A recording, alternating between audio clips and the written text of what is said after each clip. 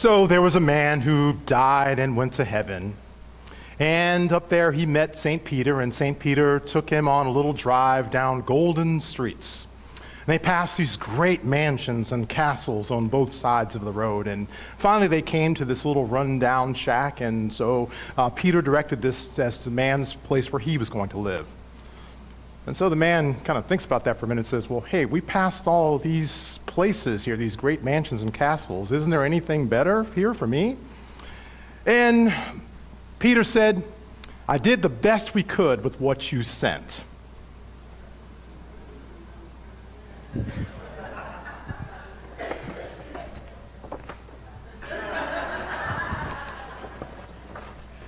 It is a live studio audience. Well, grace and peace to you from God our Father and Lord and Savior Jesus Christ. Amen. I'm going to share 4 statements with you, and if any of them fit you or your experience, please nod demonstratively. No one appreciates anything I do around here. I feel invisible to the people around me. This is a waste of time. I know I said that this week as I got called for jury duty. And lastly, after all I have done for you, this is the thanks I get. So if you nodded to any one of those, then somewhere in your life, you are an unjoyful giver. You are unjoyful probably because we can become unjoyful when we are giving to the wrong God. There's a woman who we read about in our gospel reading who was actually a joyful giver because she was giving to the right God. She was giving to a God who actually allowed her the joy of giving to him. It is this woman who poured perfume all over Jesus. And I want us to take a look again at that verse, at that passage that we'll find on page 5. It's a passage from the Gospel of Mark. And I want to look at verse 3 there at the very beginning, where it says this: While Jesus was in Bethany, reclining at a table in the home of Simon the leper, a woman came with an alabaster jar of very expensive perfume made of nard, pure nard. She broke the jar and poured the perfume on his head. Now, this lady here is able to give joyfully. Now, as she's doing this, Jesus doesn't push her away or tell her that, oh, that's too much. In fact, other accounts of the gospel says she didn't only pour it on his head, but all over his feet, and the fragrance filled the entire house. So Jesus didn't prevent her from giving the gift or say, oh, give it to somebody else. Instead, he allowed her to enjoy giving to him. Mary, this woman, had the right God. A God who allows us to enjoy, to be joyful in our giving. As we talk about giving this morning, I have set before you 2 visual objects. One, an offering plate, which represents giving to God. And then 2, this cup, which represents giving to the poor, or giving to any charitable organization or thing that or cause that is meant to help people in need. In our reading this morning from the gospel, Jesus is actually making a distinction between 1, giving offerings to God, or 2, giving to man. Now, some of you may be thinking, wait, Tony, doesn't Jesus say that when you have done this to the least of these, my brothers, you have done them for me? Well, yes, he does, but he is still making this distinction between our offerings and our charitable donations. Here is what he says in our passage this morning in verse 7, if you would look at that with me, verse 7. The poor you will always have with you, and you can help them anytime you want, but you will not always have me. You will not always have me. And what Jesus is saying is that, yes, by all means, help the poor, and they will always be here to help, no problem. But there's a difference between the poor and me. Poverty is not man's greatest problem, but losing me, Jesus, your salvation, is. Jesus is also saying is that there is definitely a person named Jesus who is a historical figure in history, a person who was actually here, and an individual who made an impact in the world.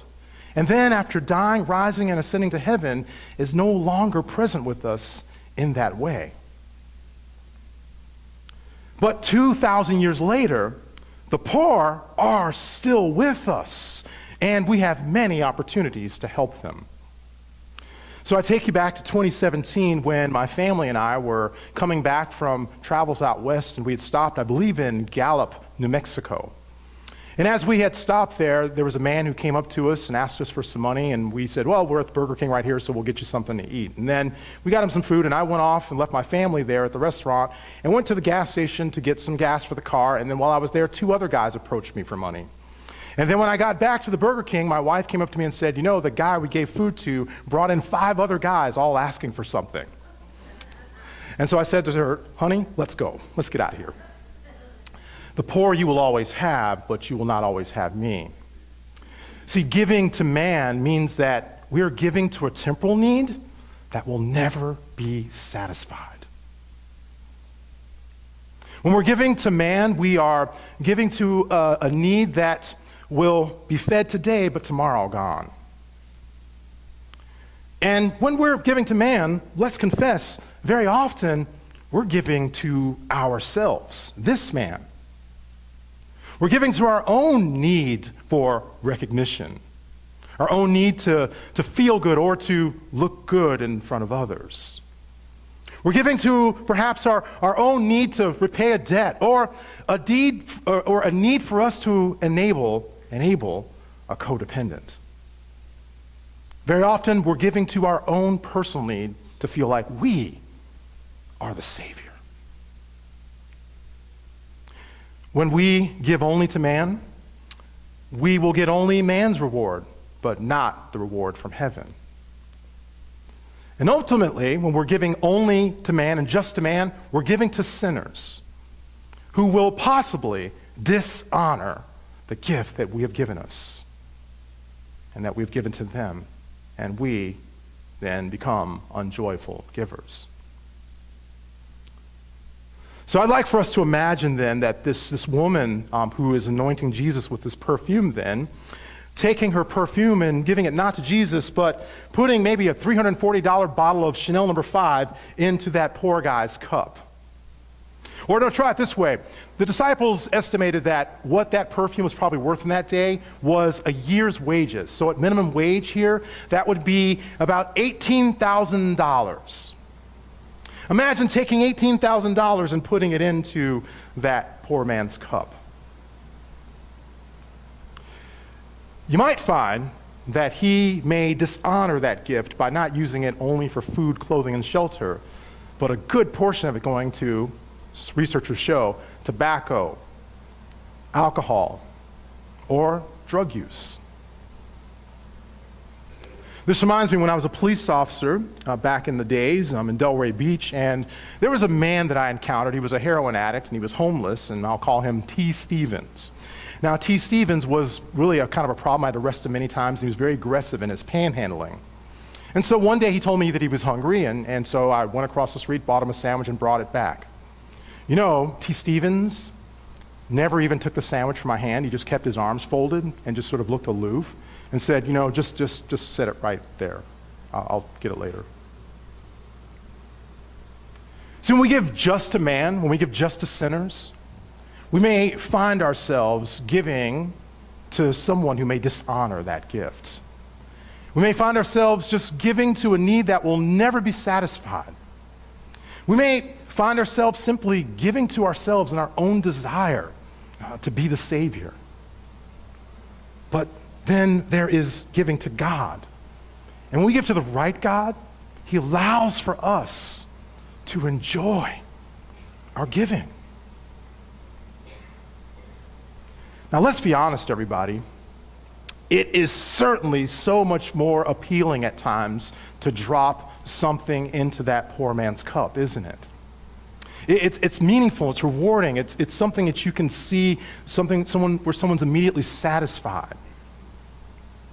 And so even the disciples seemed to think this way, because as this woman was pouring this gift all over Jesus, they were thinking, wow, that's a waste of all of this $18,000 worth of money. And here's what they say. Here's what they say, and we'll find that actually in verse 5. It says, no, I'm going to go up to verse 4. And it says, some of those present were saying indignantly to one another, why this waste of perfume?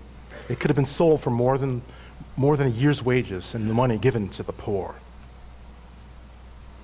See, I wish the apostles could actually hear what they're saying. They're saying that giving a great gift to God, the Son, is basically worthless. It's meaningless. And so there are times when perhaps we feel that way too, or at least others in our world will certainly criticize us for giving to God the greatest gifts. Some of those who may actually criticize us or judge us or accuse us for giving to the greatest gifts might be, let's just say, our boss at work, who thinks your time is better spent working for him. It might be your coach, a coach for a student or your youth, who thinks that their talent's better used for the team. Or it might be members of your own family who think that your money is better used in taking care of their needs. I remember a time when I was a kid being kept from doing a church service project because I was told that my chores at home were more important. When we give only to man, we sometimes find ourselves being accused or criticized or even judged by men for what we would want to give to God. But today, we have a God who actually allows us to enjoy or to be joyful in giving fully to him. Now, as we find ourselves walking this gauntlet in life of people who accuse us, who criticize us, and judge us for what we're giving, we come to the altar and find a God who allows us to enjoy that moment. And there are 3 ways that I would like to share with you today and how God allows for us to enjoy giving. And I want you to take out your pencils that you may find there in the hymn racks there, and I want you to underline a few phrases and statements from our passage this morning. So first of all, I would like for you all to take a look then at verse 6 there, right? And underline, leave her alone. And underline, why are you bothering her? What I want you to understand by this is Jesus speaks up for his people. He speaks up for those of us who wish to give to him. He speaks up to us, speaks up for us against the voices of those satanic ones who would criticize us and accuse us and judge us. Jesus defends and protects us. He speaks up for us. And so then, I would also like for us to look then at the rest of that verse there where it says, she has done a beautiful thing for me. Underline that. She's done a beautiful thing for me. And also go to verse 8 and underline, she did what she could. Brothers and sisters, Jesus speaks up for us, but he also values our gift for him. It may be the best that you can bring, but Jesus values it and says, it's beautiful. Jesus values what you give to him. And then let's go to verse 9. And I'd like for you to underline where it says, what she has done will be told in memory of her. Underline that. What she has done will be told in memory of her. In verse 9 there. Jesus speaks up for us. He values our gift, but he also remembers. He remembers your faith. He remembers your love for him. He remembers your gift that you've shared with him. He remembers the faith that you expressed that he is Lord. We have a God then, the right God. When we give to him, we find that he speaks up for us, that he values us, and he also remembers us. As a pastor, I actually experience this a lot because the gift I often like to give to God, what I think is the most precious gift, is all of you. Very often, I will use your gifts and talents as I try to proclaim the Word of God to other people. It may be gifts of speaking, reading, or singing that I like to share with other people. But I have sometimes endured criticism for those choices. One particular time was at my previous congregation when I had asked a youth who had a known difficulty with speaking to actually give a testimony in church. But after he gave it, even the leaders and all the people who were anxious applauded him and said how beautiful his testimony, his witness of Christ was. In Jesus Christ, the right God, we actually have a God who allows us to enjoy giving to him our gifts. He speaks up for us. He values us, and he remembers our faith unto eternity. You see, we can believe that Jesus is God for the very reason that he talks about how he remembers this woman here. Wherever this gospel is preached, what she has done will be told about her. So this morning, I preach that gospel. I preach that gospel so that you will know that Jesus is the right God to whom we give. I preach that gospel because Jesus Christ, who was rich, became poor so that in his poverty you and I might be rich. I preach this gospel so that you will believe that Jesus Christ, that body, is worth our best gifts and treasures. Because this is what Jesus says. This woman has poured this perfume on me to prepare my body for its burial. What this woman understands and what she is doing is she is prophesying. She's preaching with her gift of perfume that this body will be given to take away all of our sins. And so we preach when we bring our offering. We proclaim that Jesus is the right God and he is worthy. We proclaim that he gave up his wealth in heaven to live with us in our poverty that we might be rich. We proclaim that Jesus is God. When we hear the word, we believe. The woman that we're talking about who anointed Jesus with perfume, John identifies her in his gospel. It's Mary. No, not Mary Magdalene that you always see in the movies, but Mary of Bethany. Mary, the sister of Martha. You know, Mary, the sister of Lazarus, who Jesus raised from the dead. This is the same Mary, when Martha was so busy with all the preparations, sat down at Jesus' feet and listened to his word. Therefore, she believed. This is the same Mary who heard Jesus by his word command her brother Lazarus to come out of the tomb alive. Mary heard the word and she believed that Jesus is God. You also hear the word that's preached and you believe. And because you believe, you give your best gifts to the right God, to Jesus Christ, our Lord and Savior. Perhaps one of the best gifts that I have seen as a pastor was one day when a little boy, about 4 or 5 years old, who I had baptized, actually sent to the altar a little picture that he had drawn during the sermon. It was a picture of Jesus that he had drawn with some pencil. And so I included that with all the other offerings on the altar that day because it was beautiful.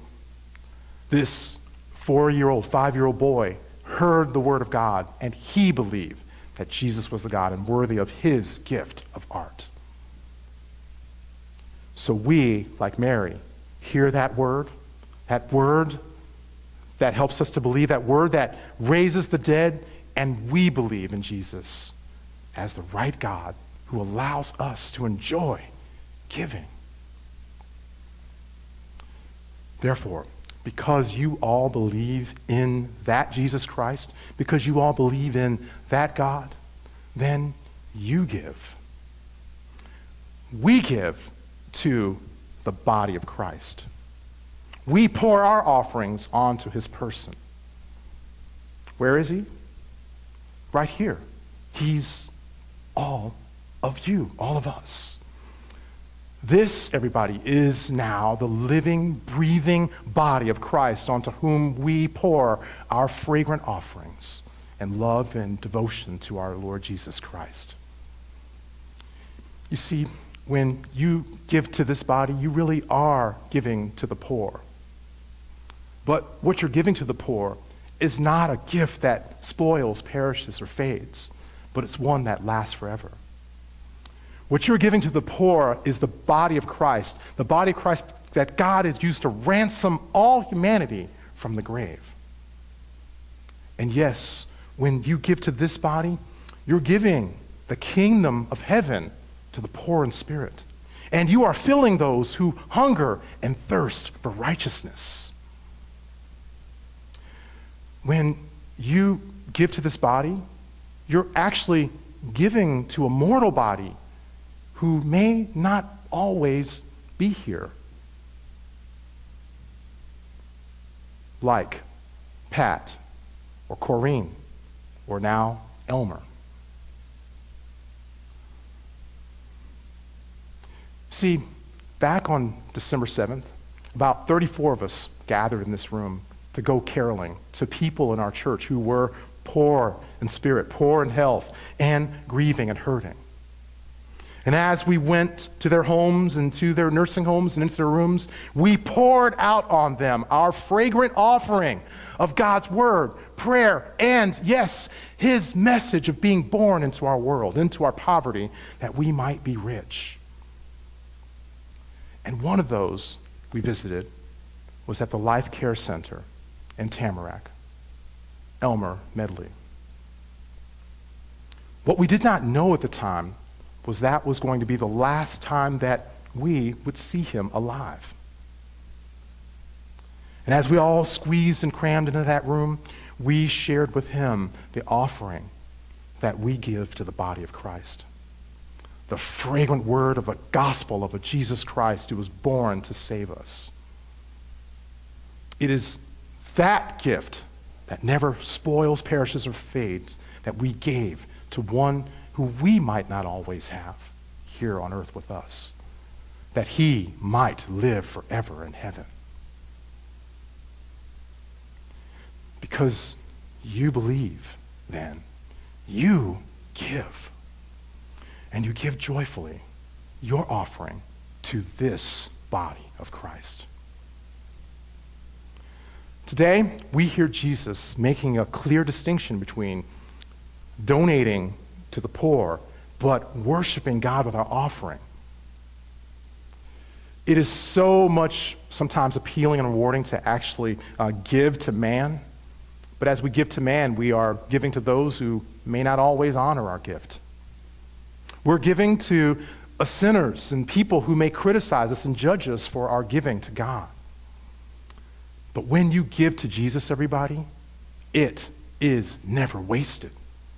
You are pouring your love and your faith onto a body that is worth your salvation and your soul. You are believing in a God that you have heard preached through this gospel, who allows for us to fully enjoy giving. Giving to God, giving to Christ, and giving to one another in Christ. Amen. And the peace of God, which surpasses all understanding, keep your hearts and minds in Christ Jesus. Amen.